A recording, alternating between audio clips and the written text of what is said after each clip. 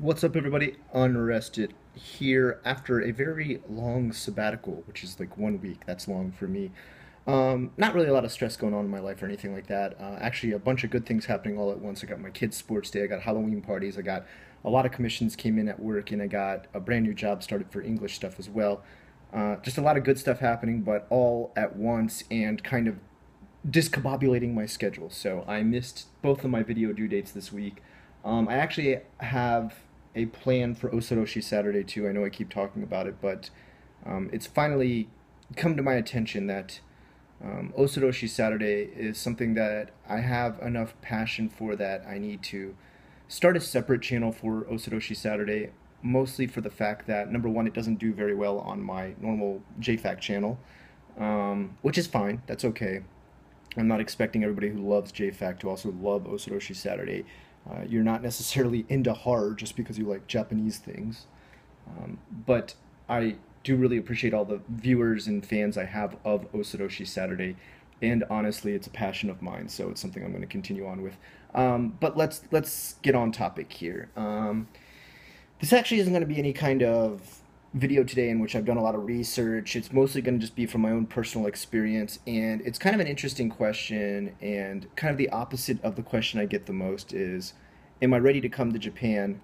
Um, the opposite being, am I not ready to come to Japan? When am I not ready to come to Japan? When is it not a good idea to come to Japan? And I guess really you could apply this to probably any international travel.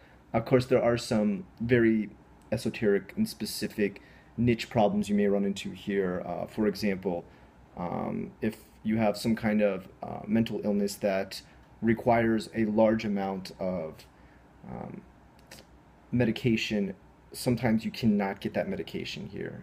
Japan is kind of a bit backwards when it comes to medicating as far as mental illnesses are concerned. A lot of mental illnesses are either overlooked or just completely off the charts here, just not considered a real mental illness. For example, like sleepwalking doesn't exist. It's not like an actual um, medically listed problem. Is it? I don't want to call it a disease. I don't think sleepwalking is a disease. There's a bunch of them, but that was just I offhand I know for sure of that one is one that's not listed. And whatever their equivalent is to the, what do you call that book? The DSMV. I hope I got that abbreviation correct.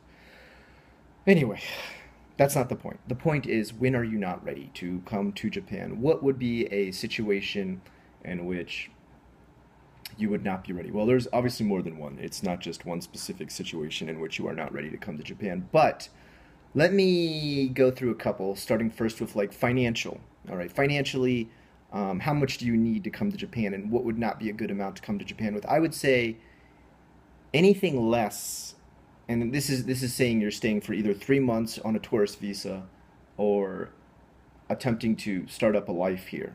Okay, probably a tourist visa you could get away with a lot less. Maybe you could get here 1,500, 1,000, and I'm not including the plane ticket with that, please. That's totally not included with how much money you should be bringing. Um, but if you were going to try and come here to set up a life, I would say at least $2,000. Now, of course, I have had friends who have come here with far, far less. I've had friends who've come here with as little as $200, which, they really gambarimashita. They did their best and really busted their ass. The second they hit the ground on the plane, they just started running around looking for a job, and they found one like the first week they were there. But I mean, you better be pretty confident in your job skills. You better be pretty confident in your interview skills. You better already have some kind of background with any sort of teaching, or maybe like already have a job set up. If you already have a job set up, then you're doing pretty good, but I would still recommend at least $2,000 because you don't know when you're going to get that first paycheck, and you don't even know yet if you really like the job. Um, so financially, if you are not at least up to 2,000, I would at least have a great contingency plan if things do not go well. Okay? So that's one reason when you would not be ready to come here, is if you did not have enough money saved up. Number two, I want to say maturity. Now, I'm by far not the most mature person to be talking about maturity. This is, um, you know, the pot calling the kettle black. But there is a certain sense of survival skills that you need to have, a bit of street smarts that you need to have. Um, do you know how to completely survive with no safety net? And by no safety net, I mean if you were dead broke and you could not reach your parents or friends or family or anyone for money, could you continue to survive? Would you have a freak out? Would you, I don't know, run to the police, immigration, or something? If that's you, if you don't have any kind of contingency plan, if you can say, if I was dropped off in Japan with zero everything, I would be okay, then maybe Japan's not for you. Because when you get here, many times I've seen people have to head back home very quickly because either number one, they don't manage money correctly, number two, they can't handle the culture shock, which really, I mean, if you're kind of a travel type person anyway, you're probably fine. But if this is one of your first trips ever, I've heard horror stories. I remember, just to go off on a tangent very quickly, an example of this happening, because some people are going to be like, I don't think anybody would freak out that bad, Scott. And that's exactly how they would say it. I had a friend who did the JET program, and he came over with a couple other teachers at the same time. I don't know if it still works like this. And he said he and the other people assimilated pretty well into the culture, figured out stuff, started to learn the language pretty fast. But there was one girl that she was freaked out already when she got to the airport. People were staring at her, which is pretty common. I mean, I still get stared at today. I'm Gaijin. And that freaked her out, which, I mean, I'm not saying she's a weak person for this. I'm not saying this is her problem. It is something maybe you should have researched a little bit because it is commonly talked about in Japan that Gaijin do get stared at. Freaked her out. She got to her apartment apparently like on her way to her first entrance into her apartment, as in going there for the first time, setting up her stuff, unpacking for when she first got there. She was approached by like a Japanese salaryman on the way who was like, how much are you? Because oftentimes this is sad but true, and you've probably even seen this in Wolverine Samurai. Drunk salarymen have walked up to blonde women before and think that they're a Russian prostitute or something like that, and attempt to ask them how much they cost as a prostitute. And yes, sad but true, very sexist fact about Japan. Um, I got to tell it how it is. I'm not going to sugarcoat anything. That's my channel. And this freaked her out, understandably so. I think that would be pretty freaky if you had never been approached in that manner. I mean, imagine you come from a very conservative part of America, and your first time over here, you're asked if you're a prostitute. That's a bit extreme. But this freaked her out to no end, of course. She could not handle this at all. She apparently, at that point, took all her furniture in the room, barred it up against the doors, um, and didn't come to work on her first day. Of course, the JET program people, the staff, got really worried. They came to her and she shouted at them that she wasn't leaving until they bought her a return ticket, and she saw it pushed under her door, and that's what they had to do. They had to literally go out, buy her return ticket, which JET already pays for. They'll pay for your return ticket. JET takes really good care of you.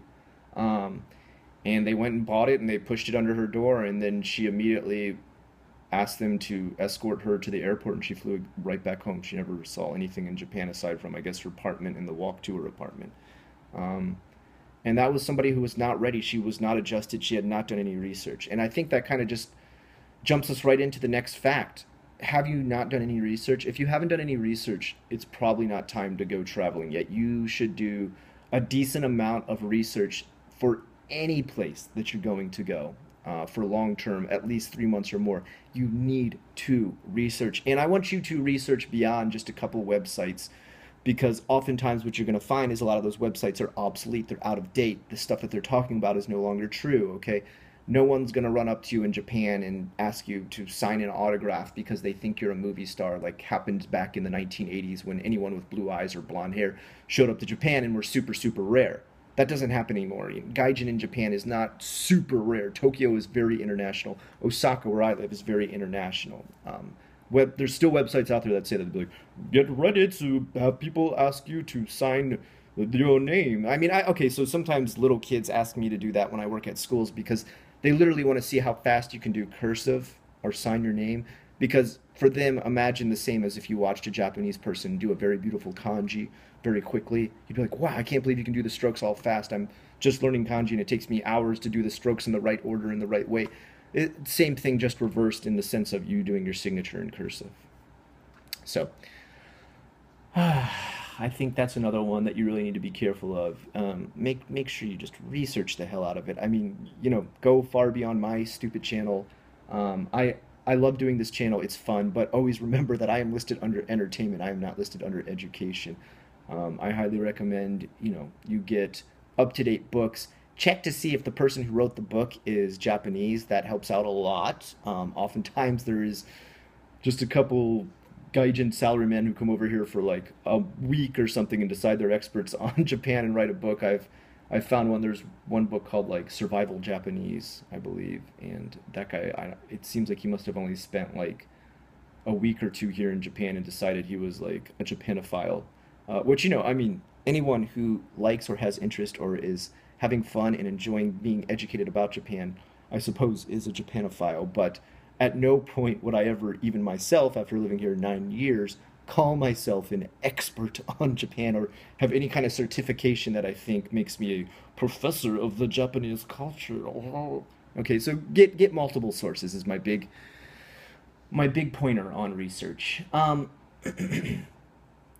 If you are a person who is easily controlled by food, and people might think, what the heck are you talking about? I actually touch on this topic quite a few times in multiple videos.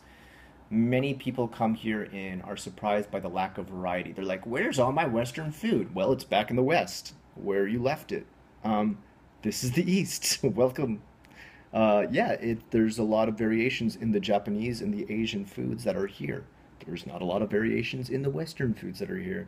They are an import, just like there's not a lot of variations in the different types of ramen or curry or gyoza that you can get back in America.